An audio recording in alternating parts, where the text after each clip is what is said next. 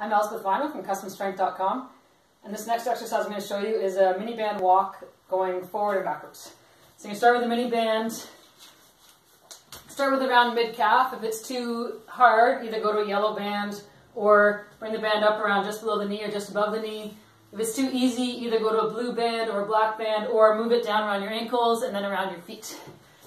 And then you're going to go hands up and just think, start with your feet hip width apart.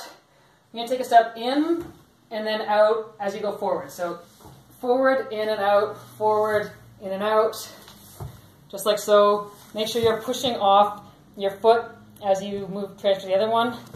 And then facing the same direction, you're going to do the same movement, but going backwards. And that is the mini band walks going forward and backwards.